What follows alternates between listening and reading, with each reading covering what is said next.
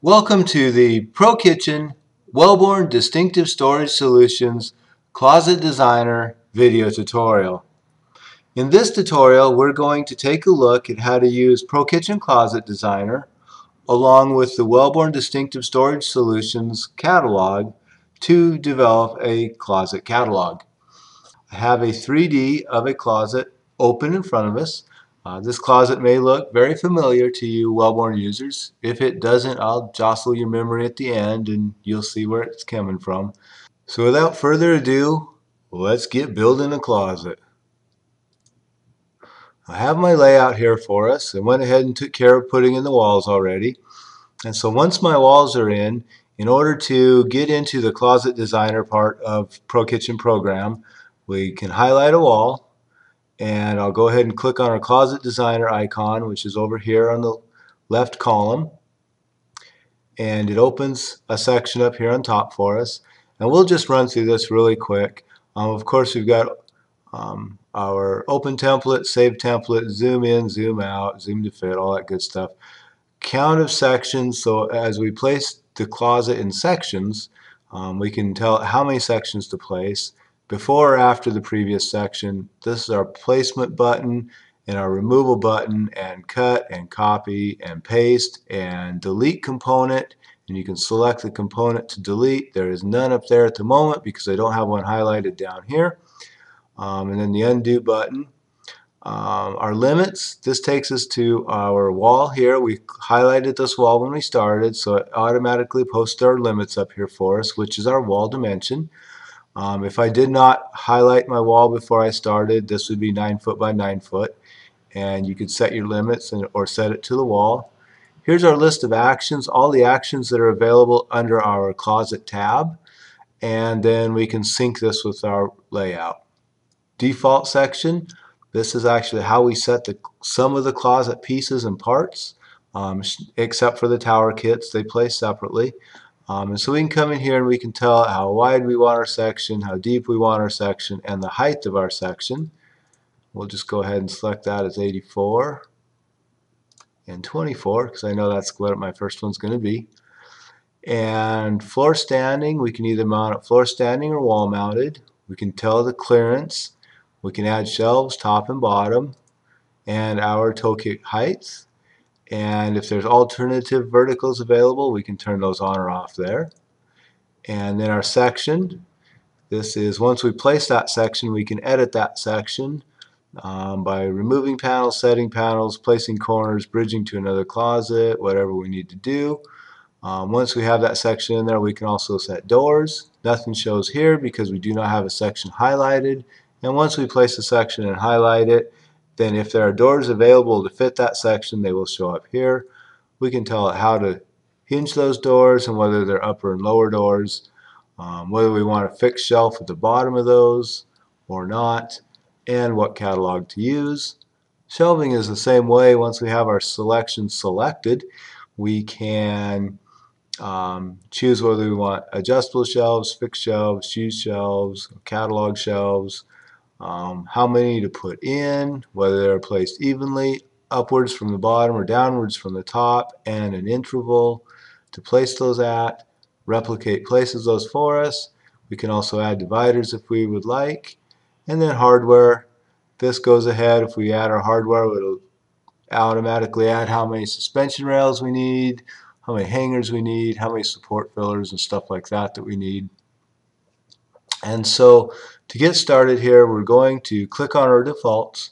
I've already set the width of my first one, the depth, and the height of it. I do want it to be floor standing, and I do want a shelf at the top and the bottom and a 5-inch toe kick. So I am going to go ahead and click on Insert Section, and it pops that section in right here for me. Now, while I'm in this section, I want to go to my shelving because you can see there are no shelves in this. And so I want to go to my shelving. I'm going to add adjustable shelves, automatically, evenly spaced, 10 inches apart, replicate. There's all my shelving. I placed a 24-inch, so it's a little small for dividers. No need to put them in there. And now I need to change actually the size of this. So we're going to go back to our section, and we're going to select a section, an action, and we're going to change width and apply. And it's going to ask us what we want to change it to. Now 15, 18, 24, 30, 36, these are the standard sizes that everything comes in over here in our catalog. So we are going to do a custom width on this one, and my section width on this needs to be 20 inches. So I'm going to type in 20 and I'm going to hit OK. And that automatically resizes to 20 inches. And if I zoom in down here, we can see that. Now, that is how to place a standard item. This is instead of coming in here and grabbing inside and outside panels and placing them on and then adding our shelves, we do it all as one quick and easy section. So now we're going to take a look at the tower kits. Wellborn has gone ahead and developed these tower kits, which makes it very easy to build sections. They're already pre-built, pre-designed for you. So to get started with, we're going to grab a double hang, and in this double hang we want to make this guy a 37, 84, 14. And so now you're just going to drag it and drop it out here onto the layout or onto our closet. And now I want a single hang tower kit, and I want this one to be a 25. And again, we're just going to drag it right out there. Whoops, see, if you place it on here, it doesn't show up there. So we want to drag it out there and place it on our closet. And then it shows up on our layout. Zoom out down here so we can keep seeing things as we go along.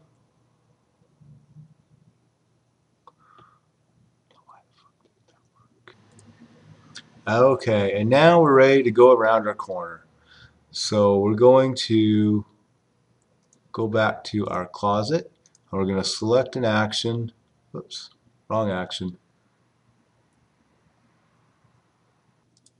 Now we're ready to go around the corner here in our closet. And so under our section tab, instead of change width, we want place corner section. And we're going to go back to our defaults, make sure that we have the right height in our defaults, and section and apply. Corner section width, we can either choose a 27 or a 30. Those are the two options that Wellborn gives us. So we're going to choose a 27. And then we have the option of radius or diagonal. And we're going to choose the radius. And there we have our corner section blasted in there. Now we need some shelving in that corner section. So we're just going to come up here and hit replicate. I already had it set for adjustable shelves, automatically counted evenly at 10 inches apart. Blast them right in there. Now we are ready to build our other closet wall here. So I'm going to highlight this wall, and I'm going to do the unthinkable, and I'm going to close the closet designer. And now with this wall still highlighted, I'm going to open the closet designer.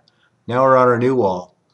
We can tell that by going to our closet. We have our width of 117 inches, width of 117 inches, yep, height of 96, perfect.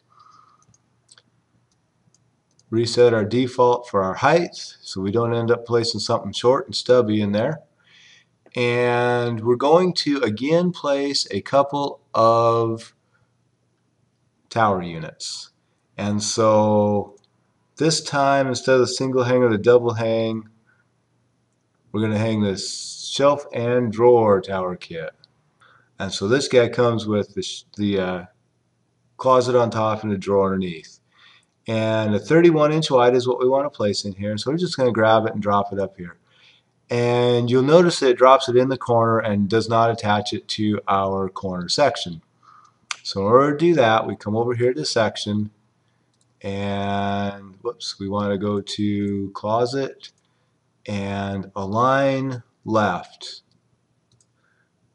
And we're going to apply that. And then we want to hit set margin and apply that, and it's going to ask us what we want that margin to be. And I want that margin to be 27 inches because that is how wide our corner is. And I'm going to hit OK, and it automatically bops us over there 27 inches. Now our corner is tied together nicely. Going to place another one of these double hanging drawer corner units. We'll get that guy out there, and again, it's just drag and drop.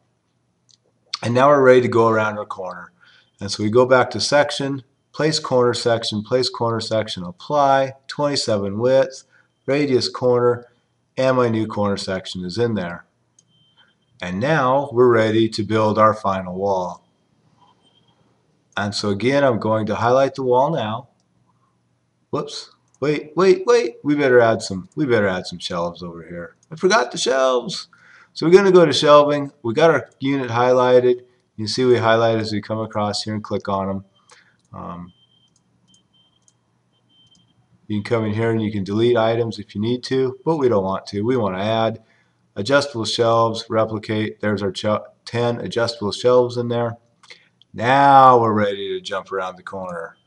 All right, so I'm going to highlight my wall, close my designer, reopen my designer, and we are on this wall. We can double check by coming back here, 110, yes. Set our defaults back to 84 just to be safe. Now I know the only things that we've set so far that use those defaults is our corner units and our beginning unit. But for this last section, we're going to set some more units and show you how to build a unit manually and add doors and drawers and all that good stuff.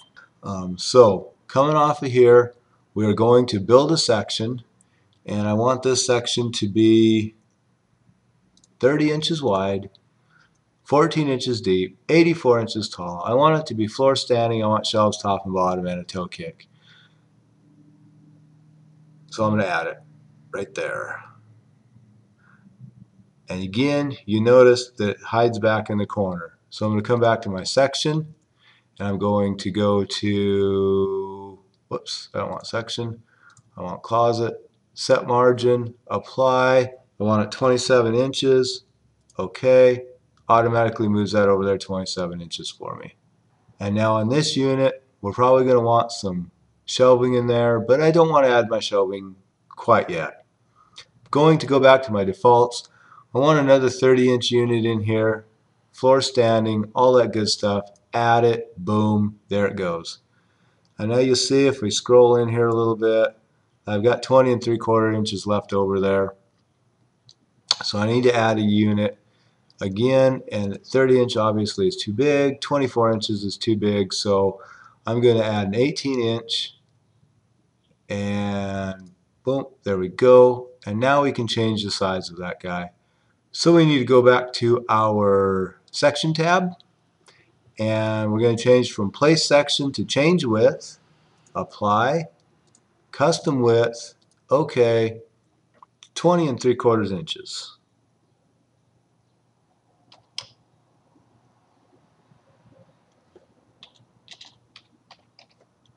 And there we have our corner blasted in there. I'm going to zoom back out so we can see that wall again. And now over here we're going to come back and I'm going to pick on this guy. And on this guy we want to add some doors. And so I told you when you had one selected, if it had doors available, it would show you. And this one does have doors available, but it's not showing me those doors. The reason being is that this is for hinges left.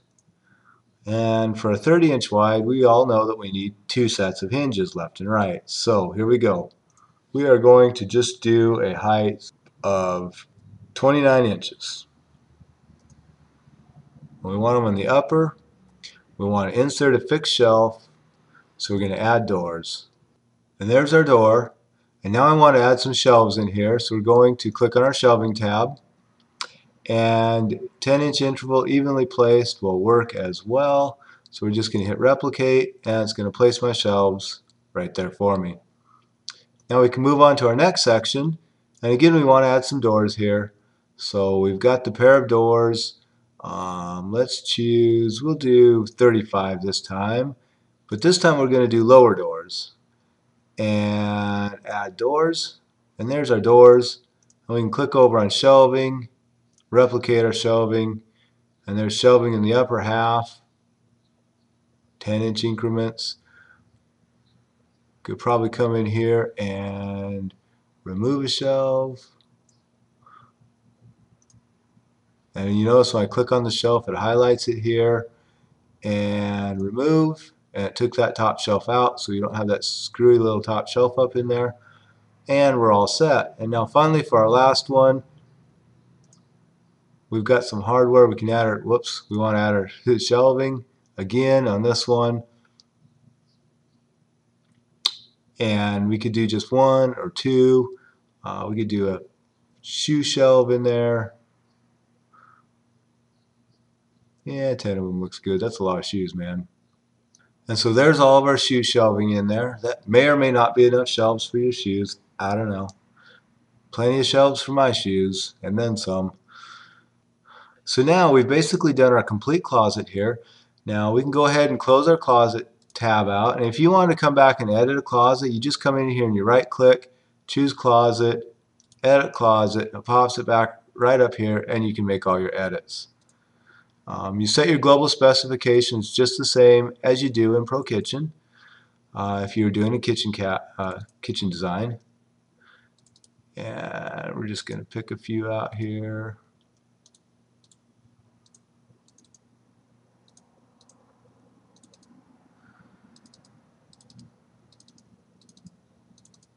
And oh, I got all the finish techniques on there, so this ought to be an expensive closet. And we'll close out of that and we'll pop up a 3D and see what we've done so far. Now here's our 3D. Looks pretty wild when you're looking at it through the wall. We'll zoom out a little bit. That'll give us a little better perspective of what we got going on here. Zoom out a little bit more. There we go. So here we are. We've got our nice drawer stacked ends in the end. We've got our double stack and our single stack. We've got our custom built section. We've got our corner section. We've got our corner section. We have our other two custom built sections in here, along with our massive shoe rack. So in under 20 minutes, we sat here and designed a Wellborn closet. And you can go in, and if you want it to look like it is, they're full built-ins without having the sheetrock behind them, you can add paneling back there to give them the full look.